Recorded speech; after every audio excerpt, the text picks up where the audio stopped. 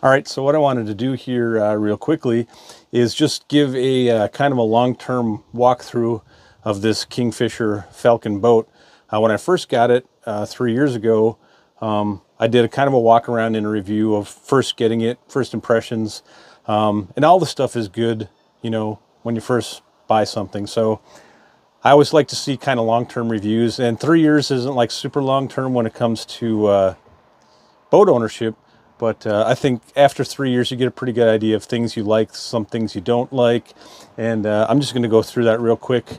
And for anyone looking at one of these Kingfishers or maybe rigging up a boat for catfishing. And speaking of that, just for 4th of July here, my wife and I, we had the boat out doing some boating, swimming, whatnot. So I kind of took all my catfishing stuff out of here. And what I'll show you here is just how easy it is to you know, transform this from a fishing boat to kind of like more of a family boat with my rod holders and things. And I'll just go through that real quickly as I do that. And yeah, that's about it. So let's walk around the boat here and let's talk about some things. Okay, let's start off at the front here. Everything looks like it's still in pretty good working order. No issues with the swing tongue, hitch. Everything's working as intended. Haven't had to use a spare tire, thankfully. I did put a Minn Kota Tarova 24 volt on here with the spot lock and everything, and that has been really nice for times I just want to put it down and do some spot locking, fishing, whatever. When I did my initial video, I think I had a light bar up front here. I did switch over to the spotlight type LED. Now that I have this 24 volt motor, 24 volts is going through this light as well, and that one of these is plenty. I know a lot of guys put 2 of them up here and you can kind of crisscross them and catch your corners, but so far the one light has been good enough for me. A little shot of the front here with the live well hatch. For the most part, the paint has held up okay. I think it probably could be better. I have not been careful with, you know, running into stuff. I get, you know, scratch marks and scuffs, and you can see, you know, the decals are coming off, and it's, you know, I think a guy could probably take a little better care of the exterior, but, you know, we're fishing that river down here, and it's just full of wood and rocks, and you name it, you're running into stuff. So, you know, it's a working boat. Just gonna walk around here quick. Oh, real quickly, one issue I have been having is one of the leads on this light just keeps popping off for no reason. Whatever I do, silicone it, whatever, it just, every time I look, there's no light on and the wire's hanging. And it's just one of these push pin sockets. If anyone has any recommendations about that, what I can do, because it's really frustrating. No matter what, it's the same wire, but no matter what I do, it just keeps popping off. I don't know if it's vibrating or what, but again, the Pro XS Merc 115 have not had any issues at all whatsoever. Always starts at the first blip, runs good. I do have the Spitfire 4-blade prop on there, the X7. This is the 13 by 17, and I've been getting, you know, by myself I probably get, you know, 45 miles an hour at about 6,200 RPM. So I think we're pretty much dialed in, and I would recommend this prop if you have this set up. The one thing, you know, I might be able to do is move the motor up or down. Right now it's on the looks like it's second from the top, so it's up a ways. Maybe we could go up one more, but I feel that I got it pretty dialed in. I have, you know, 3 adults in here quite often, sometimes even 4 adults. I can still go 40 miles an hour and it gets right up on plane really easily with this 4-blade pitch. So really happy with that prop. Sorry, I'm just gonna go around here a little bit. Not much to show other than what I've talked about. I will talk about this fuel tank here. Let's see if I can, oh, it's on the other side, sorry. So the filler is right here. And it's angled really sharply down this way, so you have to take the hose and really, you know, get this angle going towards you, and it's really difficult. I don't like that design at all whatsoever. That's one of the dislikes for sure. And it always overflows. You have to go really slow, and then it spills down into the splash well back here, and just not good for fishing when you're getting gas all over. Really a big dislike for me. And part of it might be this vent. I don't know. I've done a lot of research on it. Contacted Kingfisher. Not a whole lot of help there, other than just deal with it, I guess. So one of my dislikes. You can see more dings and scrapes. This is where I pull the anchor rope in, so it always is rubbing right here. You know, it's, again, a working boat, but for the most part, still in really good shape after 3 years. Quick show you the live well here if I can get it open.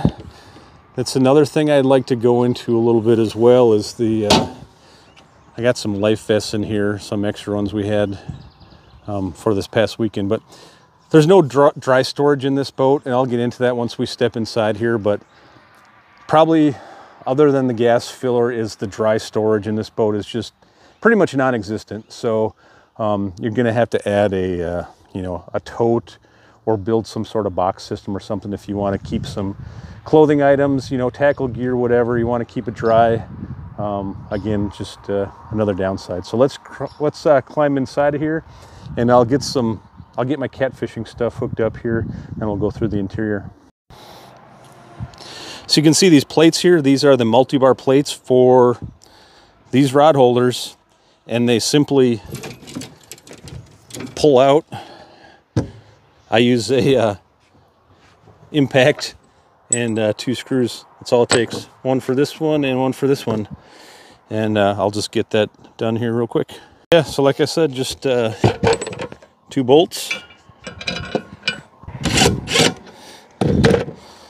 Kind of get it squared up here.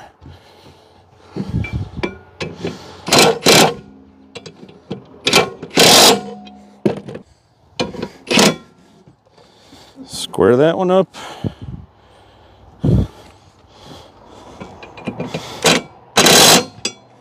There we go. Rock solid as well. Have a little cutting board that I mounted on a ram ball here. There's our cutting board.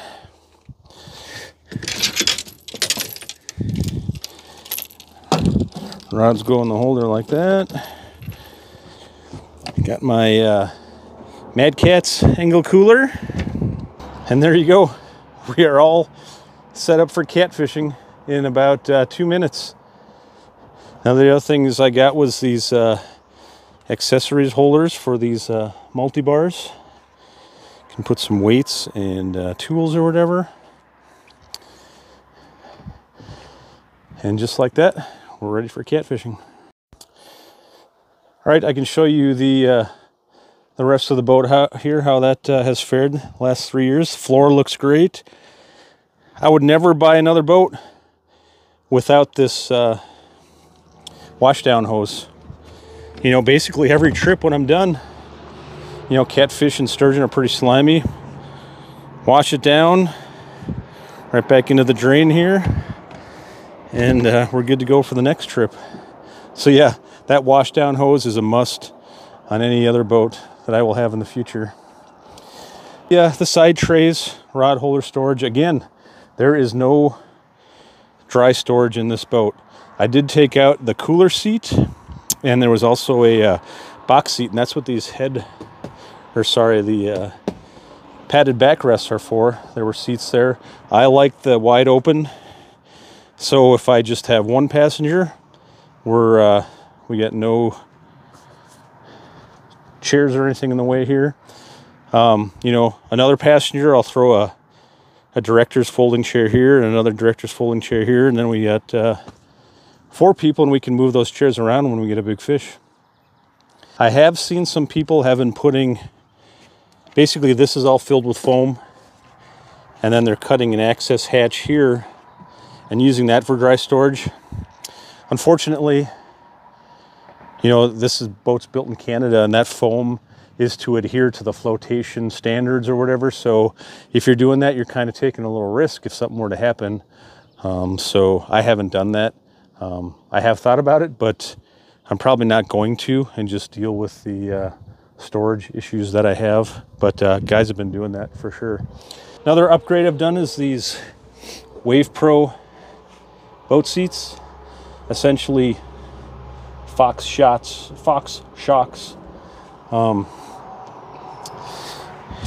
It's hard to demonstrate by myself, but I don't know if I'll be able to portray that or not. But basically, you know, going over bumps, just a nice soft ride. And I was up on a bigger lake this weekend, and it really made a big difference hitting some of those big waves. Helps with the back issue. They're not cheap, but just an upgrade I wanted to do, so I went ahead and did it. I've added this step. As you step, it's kind of a high step onto this high bow, which is really nice because this bow all self-drains out these side holes over here on both sides. And it's just kind of a step up there. So really, the only two storage options are this giant glove box, which I showed in my initial review, and it goes all the way back here, and it's pretty deep, so you can shove a lot of stuff back there, but I seem to be losing stuff in there as well. So some people have talked about maybe cutting a door axis there, so you have storage back here. There is a little storage here, and it is dry. You know, unfortunately, I have my 2 batteries and my charger, and whatever miscellaneous stuff you have to kind of cram to the sides there. So I do have a dry bag with some clothes, and I think I might even have a additional life vest in there as well too. But again, not a lot of storage options if you want to keep dry stuff. The Garmin's been working well. That's the 93 SV EcoMap. Pull this out quick. There's my, I got an 80-inch bump board that opens up to 80 inches so we can measure our fish. Let's, just for the heck of it, I haven't looked recently. Let's see how many hours I have on here. These smart gauges are really nice too. Smart Craft or whatever they call it. A lot of good info. Hope you'll be able to see this. Hard to tell with the frame rate and the lighting, but so it shows your trim, fuel, and you can set this up really any way you want. I just wanted to go to the hours. So the battery's at 12.4, and the hours is 214. So 3 years I have 214 hours. It's not a ton, but I've put some time in it. So, and again, no issues. Everything's been working great. And honestly, I know there are dedicated catfish boats. You know, some of these, Sea Arc, Excel, they call them catfish boats. And in my opinion, and this is just my opinion, I really like this open setup and, everything pushed to the back. Some of these, catfish boats have platforms that you basically have to step up to get your rods. And it's a lot of stumbling and tripping, and mostly that's just for live wells. They put big live wells back here, but now when we get a fish, we can just walk back here, grab the rod, and there's no stepping up, stumbling, tripping, whatever. I don't know. I just really like this setup, and it's worked really well for both catfish and sturgeon. So, and I would definitely recommend getting a Kingfisher. It's tough as nails. I run into things all the time, and you can see by the paint chips and stuff on the outside. I don't baby it. These rod holders are nice too for setting some things up. But all in all, it's a great boat. Again, I'd recommend it. The price has gone up significantly, post-COVID here. I think I paid, somewhere mid-30s, new from the dealer. And, now they're, maybe mid-40s just a few years later. So, but that's with everything. Price has gone up and everything. I need a new truck here too real soon. I got 280,000 miles on that thing. So I'm going to start looking at some new trucks. If everyone has some good suggestions on what I should buy next, I'm all ears. This 5-liter F-150 has been really good though, so it's going to be tough to get away from that, I think. Anyways, thanks for watching. I'll quit babbling here. And yeah, that's the Kingfisher Falcon.